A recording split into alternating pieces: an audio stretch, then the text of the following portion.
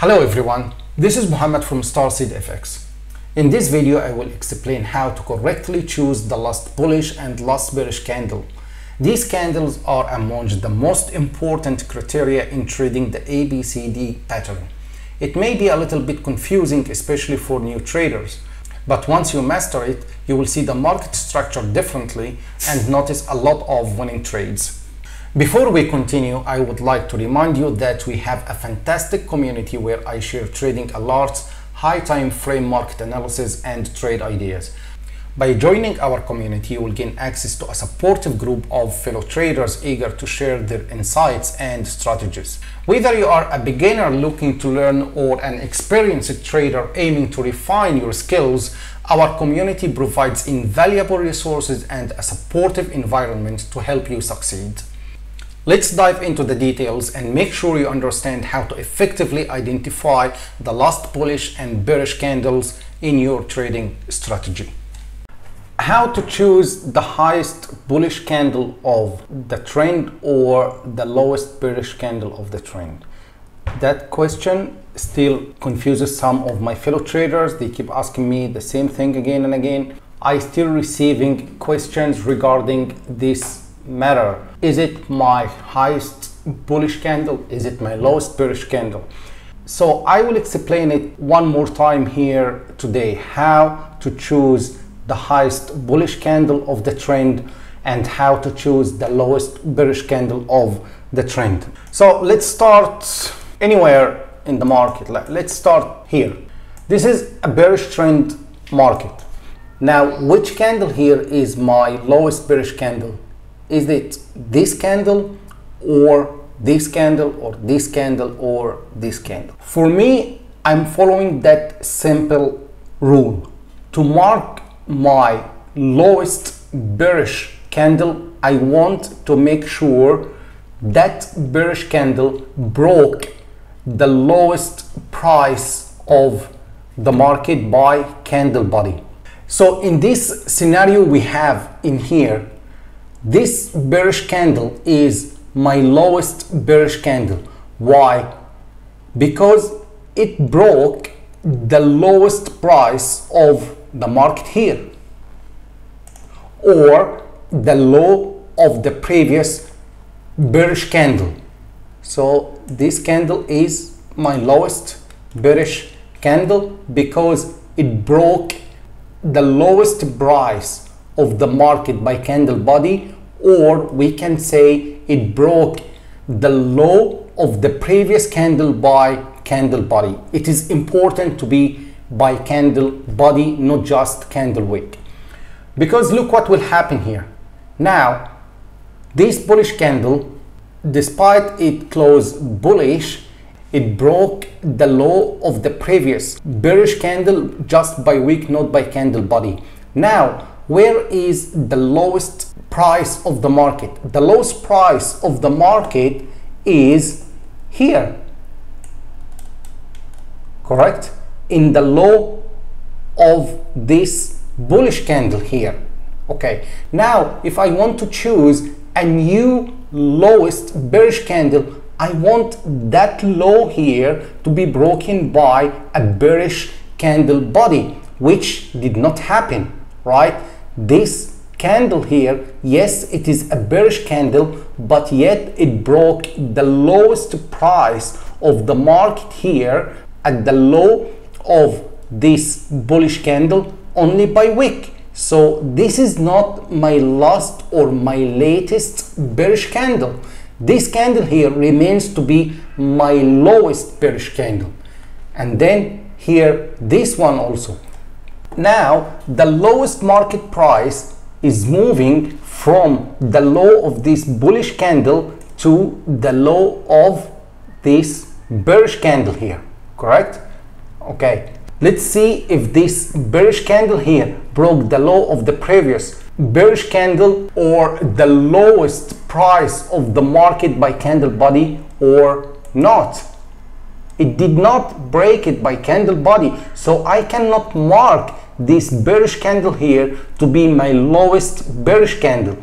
Again, now the lowest price of the market move here. because this low here is lower than the previous low here, right? So here, let's see, has this bearish candle broke the low of the previous bearish candle by candle body? No, it just broke by candle wick. So that indicates what?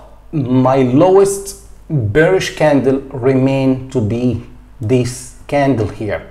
This is not my lowest bearish candle. This candle here is not my lowest bearish candle, and this and that. Why? Because none of these four candles broke the low of the previous candle by candle body, or broke the lowest price of the market by candle body. It's the same for a bullish trend. Let's try to find a bullish trend here. Okay, now let's cut here and see. This bullish candle is my highest bullish candle. Why? Because it broke the high of the previous bullish candle, or the previous candle by candle body here. So this candle is my highest bullish candle. So if I want to mark a new highest bullish candle, I want to make sure the high of this candle to be broken by candle body. Let's move.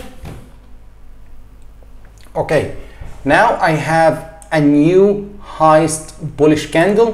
Why? Because this bullish candle here broke the high of the previous bullish candle by candle body. So I can mark this candle here as my highest bullish candle, and I can just delete this one. Okay, let's move the market again. And again, before I move the market, if I want to mark a new bullish candle to be my highest bullish candle of the trend, I want to make sure that candle breaks the high of this candle, which represents the highest price of the market. So I want the highest price of the market here to be broken by candle body. Okay, now the high or the highest price of the market broken just by candle wick, not by candle body. So this candle here remains to be my highest bullish candle of the market. Only one thing that's gonna be changed, that high here is my highest market price. So if I want to mark a new highest bullish candle, I want to make sure the high or the previous highest price of the market to be broken by candle body. So is that clear? I know it may sound confusing, but the more you practice, the more you will find it very easy, because here the break happened directly between one candle and another, right? But here there is no break happened yet. So what happened here is just the highest price of the market here changed from this bullish candle to the high of this small bearish candle here. Okay, so let's move the market and see. Now I have a new bullish candle broke the highest or the last highest price of the market by candle body. So I have a new highest bullish candle of the market. So that means it's not always will happen between one candle and the previous. It can happen between one candle and two, one candle and three, one candle and four. So when that happens, when there are so many wicks or candle before the breaks happen, we need to make sure our highest bullish candle that we mark to break the highest or the latest high price of the market.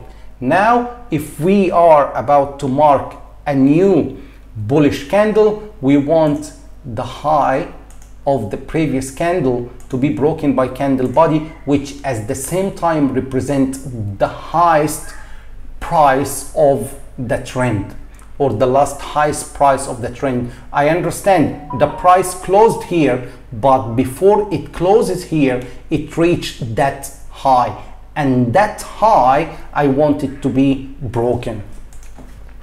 Now the high of the previous bullish candle is not broken, so I don't have a new highest bullish candle, and the market started to move down. Let's try to find another bearish example.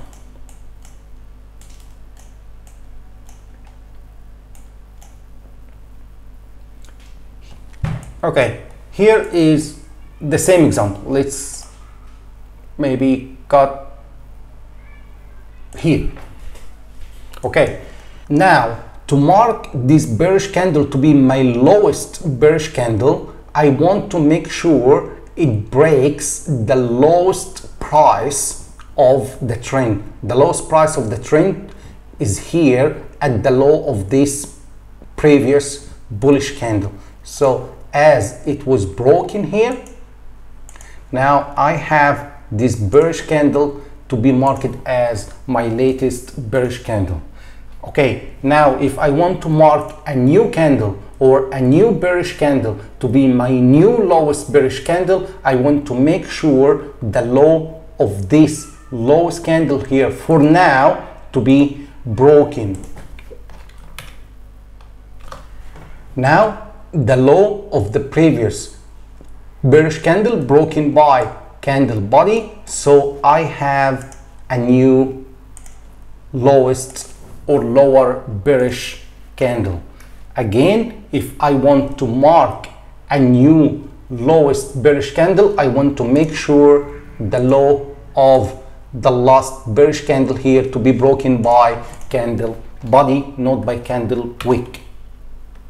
Okay, now the market started to push up, and now I got to start thinking of the lowest point or the lowest price of the market. So the lowest price of the market for this trend remains or lies here where I mark my lowest bearish candle. Okay, so anyhow, if I want to mark, or if it happens to have a new lowest bearish candle, I want to make sure that bearish candle breaks that level here, or this price here by candle body.